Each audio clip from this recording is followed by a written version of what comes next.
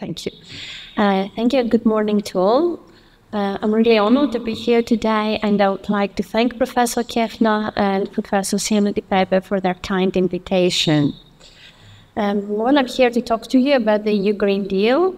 I have been very much involved in the negotiations of this whole package together with my colleagues at the Ministry of Shipping as Greek representatives. This is our ministry, by the way, in Piraeus. In Greece, we have a single ministry for all maritime activities, and shipping is really important for us as an economy, and it also incorporates the Hellenic Coastguard. But let's move forward, start with the EU Green Deal. We do have a lot to talk about, I'm afraid. How it all started on 11 December 2019. The European Commission presented the European Green Deal. It's a groundbreaking initiative. If I may say, it's Europe's plan for the future, actually. It is, first of all, a plan to make the EU economy sustainable, to stop climate change and cut pollution, to turn climate challenges into opportunities, to revert biodiversity loss where possible, at least, and to make the transition just and equitable for all, which is quite a tricky point also for the EU. It intends to do so by covering all sectors of the economy, outlining investments needed and financial tools available, because without funding you can go nowhere, actually, and explains how to achieve this just and equitable transition. You see, we are all Europeans, but there is an existing gap between European countries. There is a gap between the North and the South. And as we move forward towards this sustainable economy, we as Europeans have to ensure that we'll keep this gap as limited as possible, at least, even though it is unavoidable, I guess. If I wanted to describe... If I wanted to describe just only 3 key figures of the EU Green Deal, I would mention that the EU intends to become the first climate-neutral continent by 2050, which is quite an ambitious target, to cut down its emissions by at least 55% by 2030. That's in a few years, actually, as compared to 1990 levels, and invest at least 1 trillion euros in sustainable investments over the next decade. And of course, that's a lot of money, as you guess. Oh. So what is the content of the EU Green Deal? And why all this fast, to be honest? Well, the EU Green Deal intends to transform not only the European economy, but also the everyday life of Europeans, by touching upon all sectors of the economy and our lives. To explain this better, To explain this better, the EU deal sets a zero pollution ambition for a toxic-free environment, an objective for the preservation and restoration of ecosystems and biodiversity, introduces the Farm to Fork initiative for a healthy and environmentally friendly food system. It intends to accelerate the shift to sustainable and smart mobility. That's where shipping also comes in. Raises the EU climate ambition for 2030 and 2050. Aims at ensuring an affordable and secure energy for Europe. Well, what is extremely important, given the lessons learned from the Russian invasion in the Ukraine and its impact on the energy supplies of Europe. And it also aspires to mobilize the whole industry for a clean and circular economy and change the way we build and renovate in Europe. So, as I said, touches upon all sectors of our economy. In order to put all this aspiration into practice, the EU Commission presented and then the EU adopted its first EU climate law. writing into law this goal to become climate neutral by 2050 and the 55% reduction goal by 2030. And as prescribed by the European climate law, the European Commission recommended an additional intermediate target of 90% less emissions by 2040, what is also quite ambitious. Well, in order to summarize the key elements of the EU climate law, apart from the 2030-2050 ambitious goals, and what's more, of an aspiration of a target for negative emissions after 2050, I would mention the strengthening of provisions on adaptation to climate change. Let's not forget the adaptation aspect of this issue, and of the coherence across all union policies with the climate objectives of the EU, the establishment of a European Scientific Advisory Board on climate change to provide independent advice to states, and the commitment to engage with sectors to prepare sector-specific roadmaps to climate neutrality. So this is all nice and well said, but something was needed to set all this into action. And this was exactly where the Fit for 55 package came in. It was presented in July 2021 by the European Commission as a response to the requirements of the EU climate law. Following difficult intra-EU negotiations, the package, with the exception of the Energy Taxation Directive, which is still under negotiation, was wholly adopted in October 2023. It is estimated that the final package will help reduce EU GHG emissions by 57% by 2030, so we gained 2%.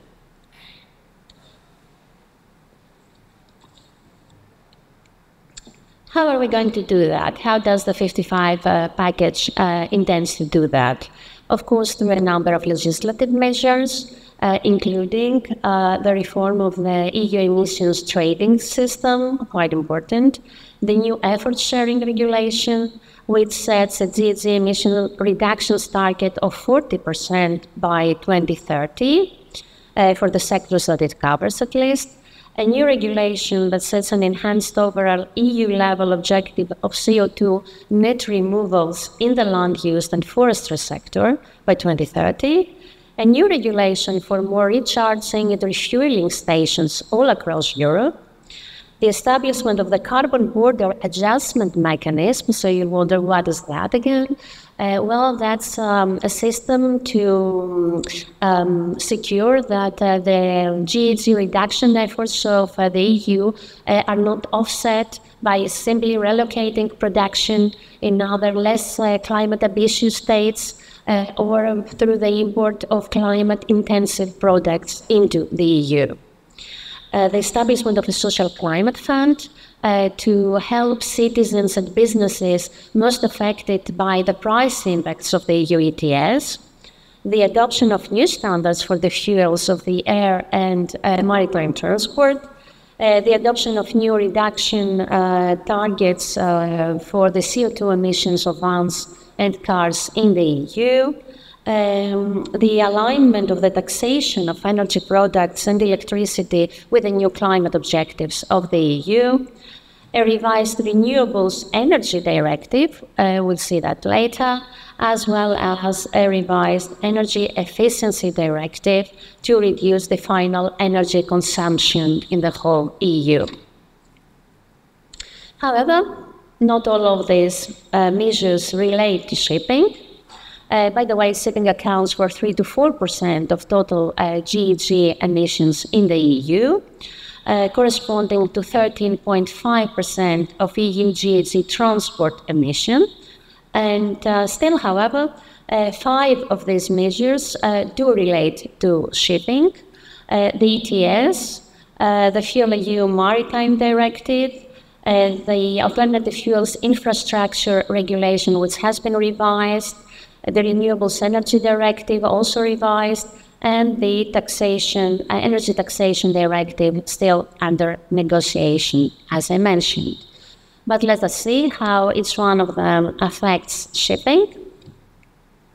We shall start with the EU ETS, which has evolved into one of the world's largest carbon markets and is the main tool of the EU in this fight against climate change and the reduction of GHG emissions.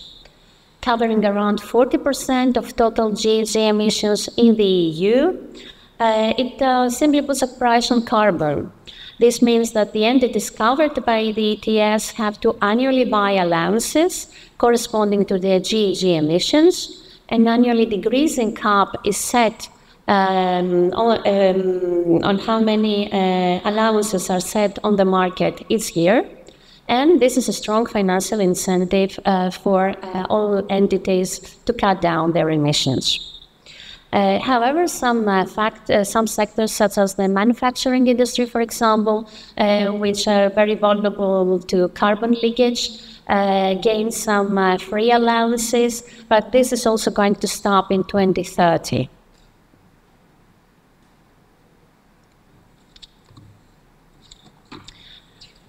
So the EU ETS. This was a groundbreaking move for the European shipping. The existing EU ETS was extended to cover maritime transport as well as the aviation sector. We started monitoring in January 2024, so we're running the first period. The key principles are the same as for the other ETS sectors. Namely, shipping companies have to monitor their emissions, purchase and surrender ETS emission allowances for each ton of GHG emissions to be reported under the EU ETS. All routes, all flags are treated equally.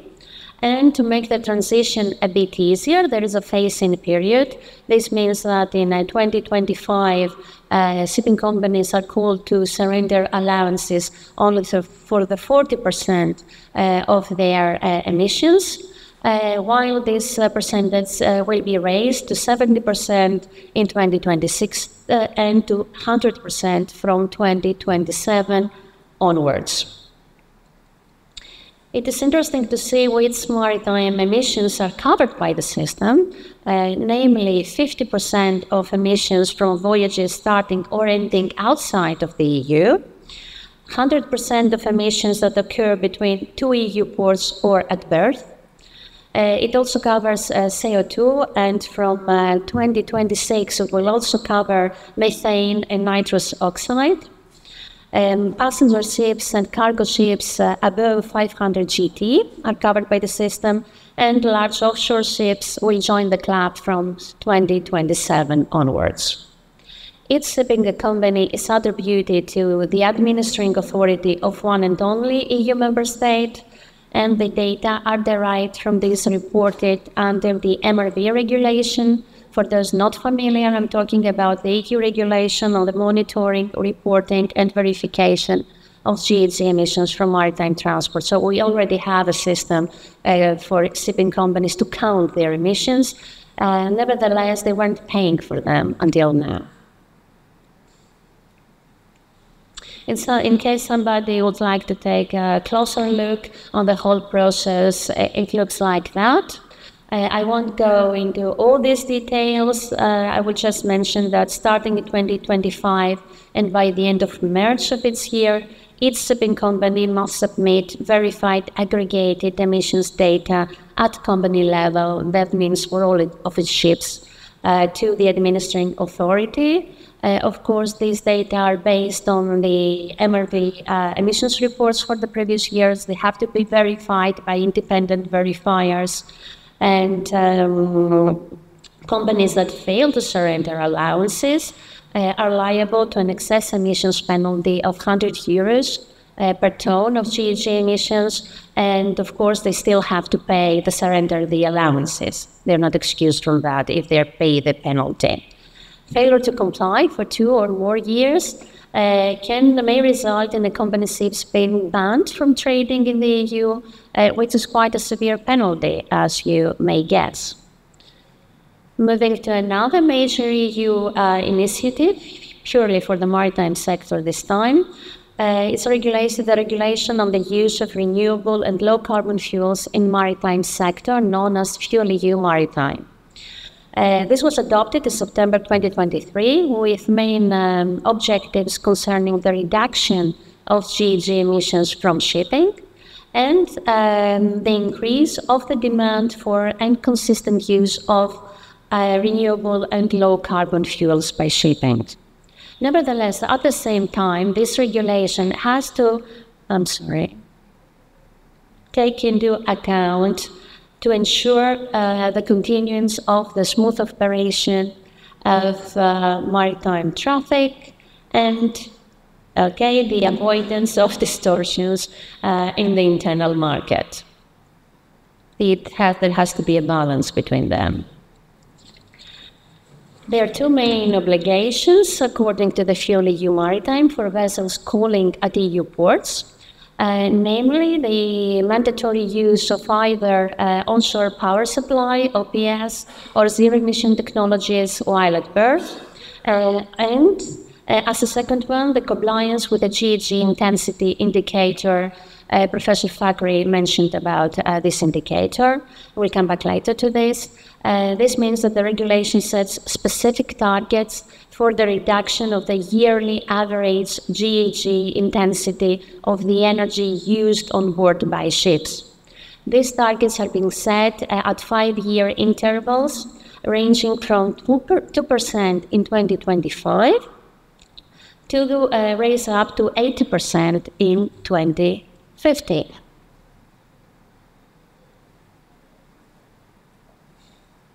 Okay, that wasn't supposed to happen, I guess.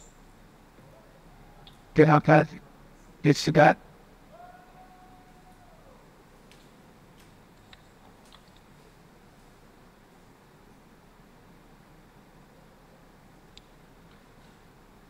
Okay, yes, there we are. Thank you.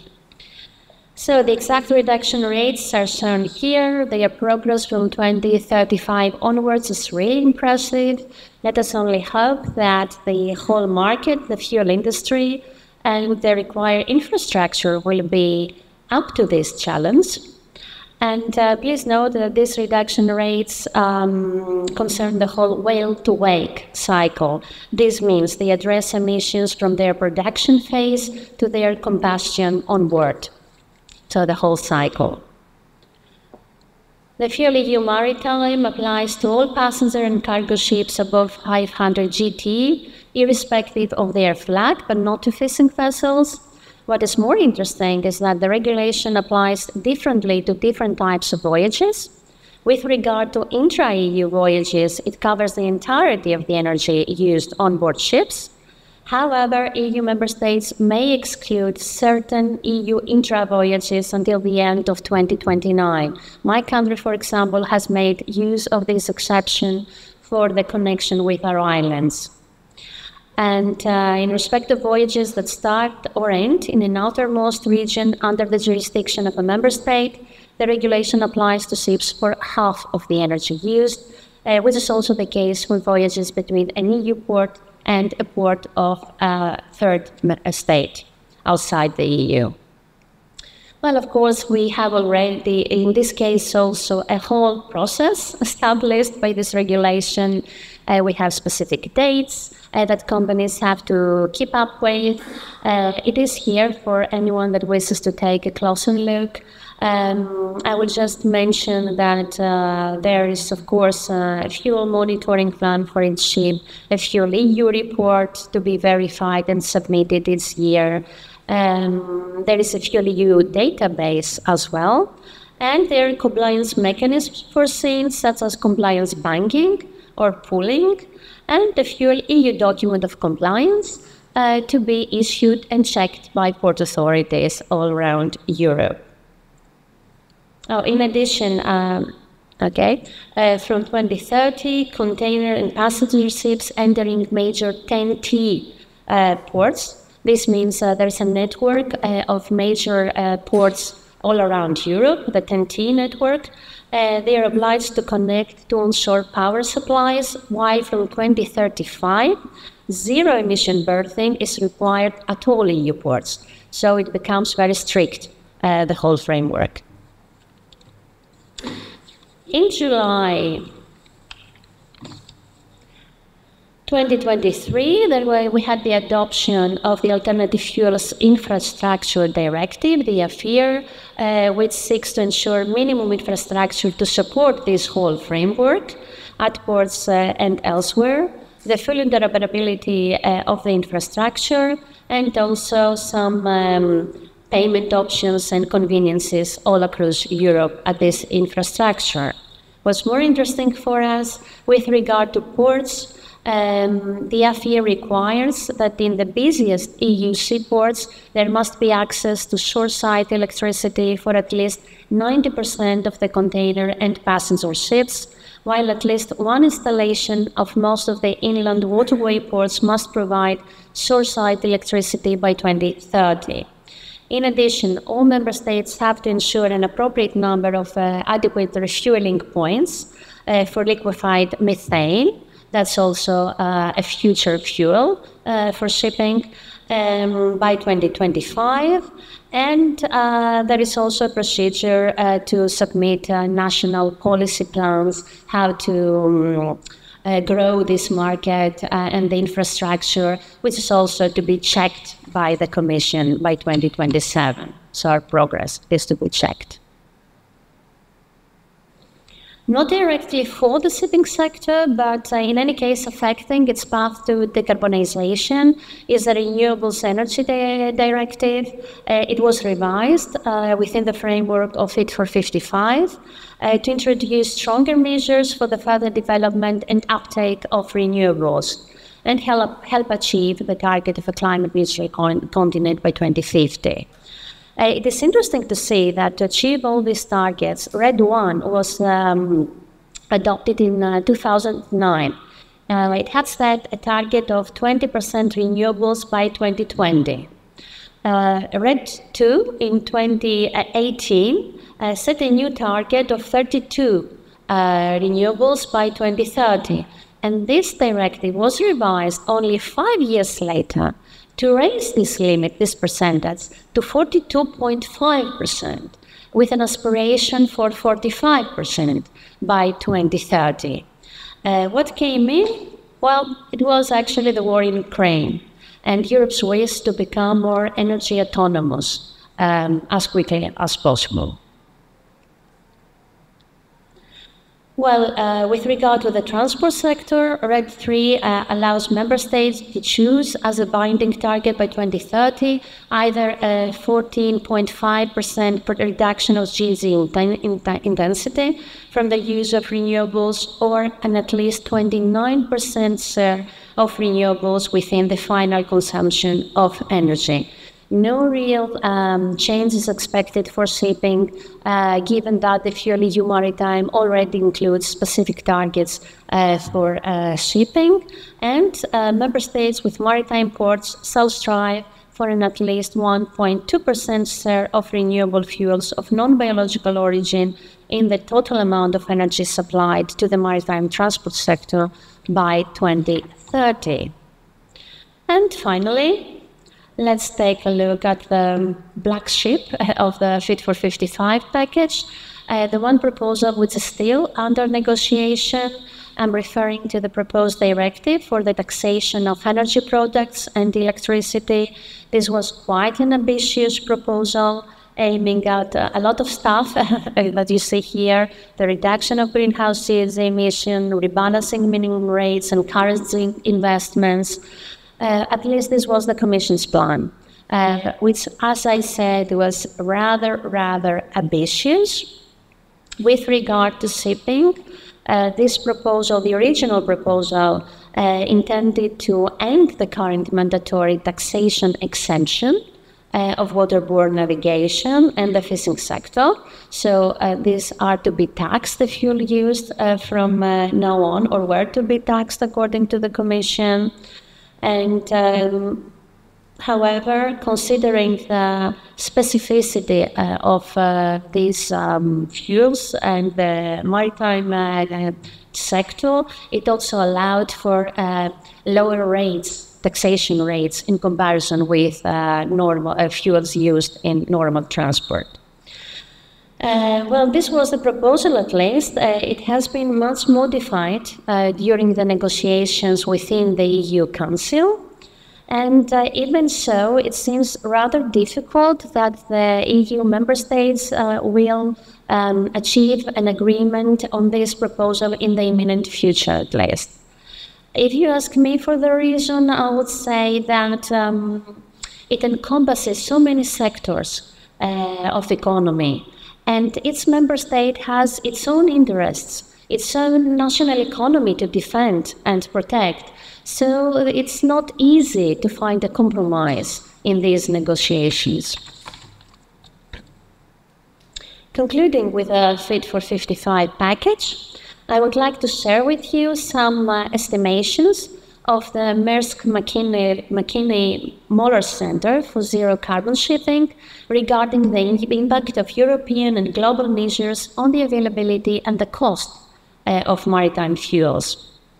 It is a fact that a number of regional and international measures requiring the decarbonization of shipping are either in force or expected to shortly enter into force, namely the IMO measures that Professor Fakri so nicely presented to you earlier, the GFS, the levy or fee-based mechanism, more details here probably, in 2027, the EU ETS, the Fuel EU, which are more or less in force.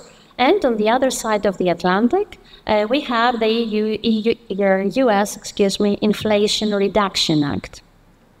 The estimations of the Center regarding the impact of the already existing EU ETS and Fuel EU measures on the price of low-sulfur fuel oil, the one used by ships today, indicate that the use of LSFO from shipping will be de facto impossible from 2030 onwards due to its immensely high price. This is not a bad thing, since the decarbonization of shipping is the target. Nevertheless, we must not forget that ship owners are called upon to proceed to major investments to be able to continue operating, to stay in business.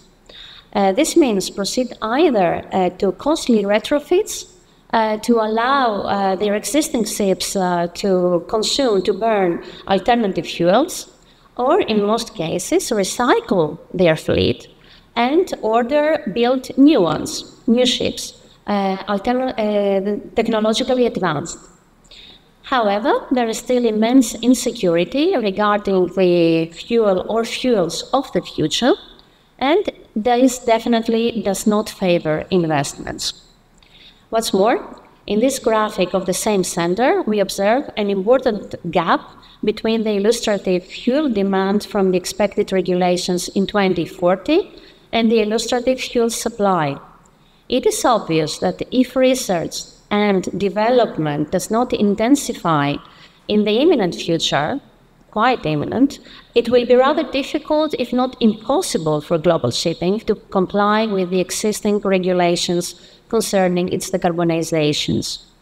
Well, ships do need fuel for their operation, and if this is not available, global trade will be in serious trouble, I'm afraid. And lastly, and regarding the future steps, there are some serious considerations to be taken into account by the European legislator, and not only, if I might say.